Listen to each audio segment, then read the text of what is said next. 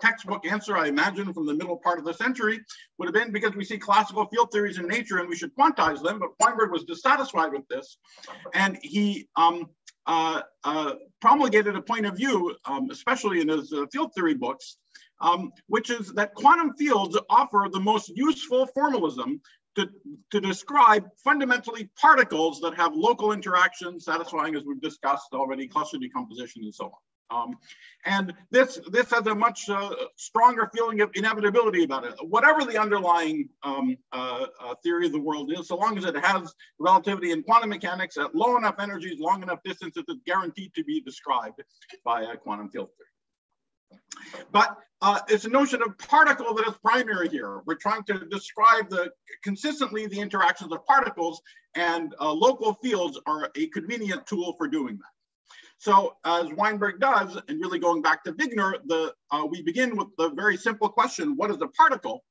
And most abstractly, a particle is a unitary irrep of the Poincare group. The intuitive idea of a particle, like an electron here being the same as the electron there and in other places, and rotated, the spins rotated in different ways and moving at different velocities, the fact that we give them all the same name, electron, is a reflection of the space-time symmetries.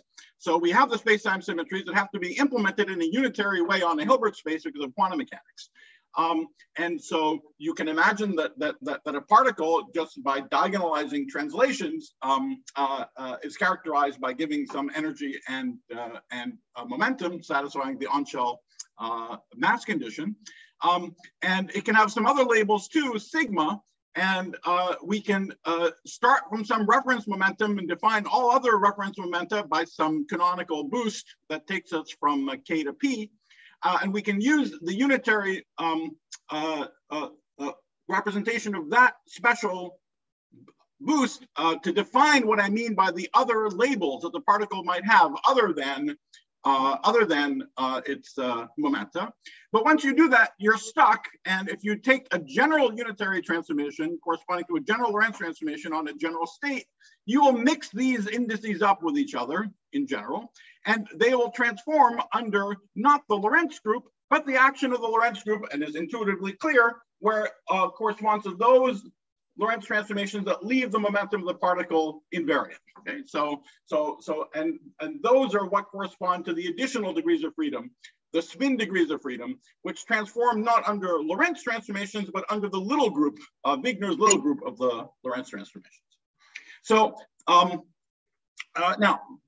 so that's what particles are. Now we imagine that we have some particles interaction, some in states with particles, out states of particles. And here is the logic that leads us to fields. We begin by just trying to label all of the states of various particles. We define raising and lowering operators. This just defines them as ways of simply characterizing operators in this Hilbert space. Now, crucially, we want to build some interaction Hamiltonian so that the scattering processes involving these elementary particles satisfy the very minimal notion of locality that goes into cluster decomposition, which very precisely said that if I look at the connected part of the scattering amplitude for a bunch of particles, there should only be one overall delta function for momentum conservation. I shouldn't have two different pieces of delta function for momentum conservation, which would products of two different pieces that would tell us that what's going on here is not uncorrelated with what's going on arbitrarily far away. And in order to do that, you have to build the interaction Hamiltonian as an integral over something local over space of some Hamiltonian density. And in order for these things to transform nicely under the symmetries, translations, and so on, we should build functions of position. These fields, phi plus or minus out of a position that I make from taking linear combinations of the A's and the A daggers. So that's why fields are useful for describing the local interactions of particles. And this much has nothing to do with the Lorentz invariance. Finally, with Lorentz invariance, in order for time evolution in one frame to actually give us the same answer for the S matrix as doing things in any different frame, we have to have the time orderings and the definition of the perturbative expansion of the S matrix don't matter, which forces that the Hamiltonian density should commute with itself outside the light cone. which in turn tells you that the Hamiltonian density has to be built out of those particular combinations of phi plus and phi minus that we normally identify as relativistic quantum fields, giving us a notion of antiparticles, spin statistics, and so on. All right, so that's the sort of rough logic. We're trying to describe the local interactions of particles, and we use fields as the convenient way of doing it. Now, the moment we have particles with spin, life gets a little bit more interesting because the amplitude itself only has little group indices. The amplitude does not transform like a Lorentz tensor. If you do a Lorentz transformation on the momenta, you have to pick up a little group transformation on the little group indices. What we, however, compute with fields are things that are Lorentz tensors. So here's an example of what we do with spin 1 fields, for example. So in order to go from one to the other, we also have to have polarization vectors, which are objects that sort of convert between Lorentz and little group indices. And we can think of, again, intuitively as putting the fields that we see on the right-hand side on shell to get the actual amplitudes of the particles on the left-hand side. And this is all well and good, except for the very well-known, but also very important and dramatic difference between massless and massive particles. The degrees of freedom for massless and massive particles, the structure of the little group for massless and massive particles with spin. The massive little group in d space-time dimensions is just d minus 1 dimensional rotations, but the massless little group is d minus 2 dimensional rotations. That's the intuitive fact that a spin 1 particle, for example, a massive W, no matter how it's moving, you can go to a frame where it's at rest and you can tilt your head and see it spin in all 3 different possible ways. And a general spin S particle is 2s plus 1 degrees of freedom, but you can't do that with a massless particle. You can't catch up with it. And so all we can talk about, the only spin degrees of freedom that it has is helicity, the spin in the direction of motion. So really fundamentally only 1 degree of freedom is forced on you for a massless particle with spin. If you have a parity, even in some approximation, it's 2, because you should be able to see it both helicities. So this dramatic difference between the number of degrees of freedom of massless and massive is an extra challenge for the field description. And we can see that very simply in the structure of the polarization vectors. If we start with spin 1, for example, epsilon mu, of course, is 4 degrees of freedom. If I want to describe the 3 degrees of freedom of a massive spin 1, I can do that by imposing epsilon dot p equals 0. That gives me 3 degrees of freedom. That's good.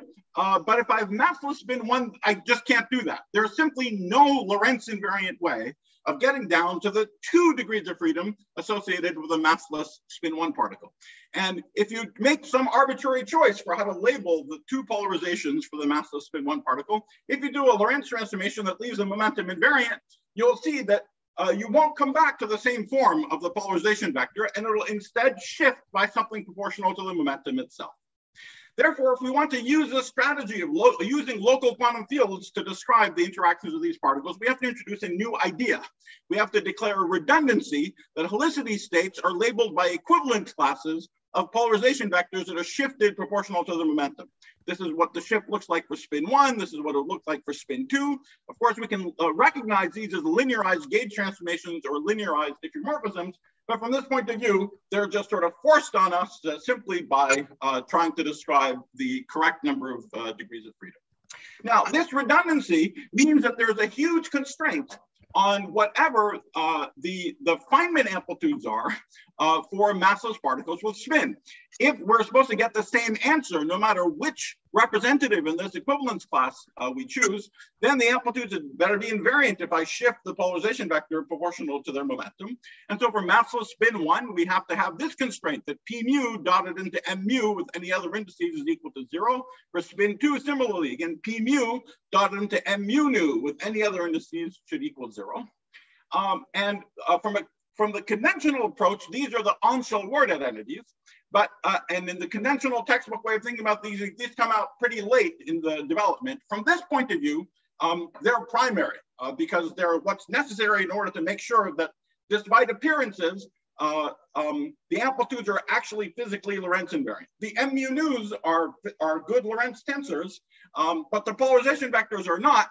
Only these equivalence classes are Lorentz invariant objects, and so this is what's necessary in order to consistently describe the reduced number of degrees of freedom for massless particles with spin. In Weinberg's hands, this turned into astonishingly restrictive and powerful statements of the Weinberg soft theorems. And the Weinberg soft theorems tell us about all consistent possible long-range forces. So Weinberg started with the idea to imagine you have n particle scattering, but with an n plus, with one additional particle, which has a massless particle with some spin s and some momentum q. And the question is, what could the leading amplitude look like as q goes to 0? Now, it's possible for the amplitude to have a singularity as q goes to 0. And the only places it could have a singularity are where the where the massless particle is attached to an external line. That's because the sort of propagator here has a 1 over p plus q squared minus m squared, which is just a 1 over p dot q. So we can have singularities coming from when the particles are attached to the external leg. And so what can the leading possible behavior look like? Well, so here I've written down what it could look like for particles of spin 1, 2, potentially particles of massless spin 1, 2, 3, and higher.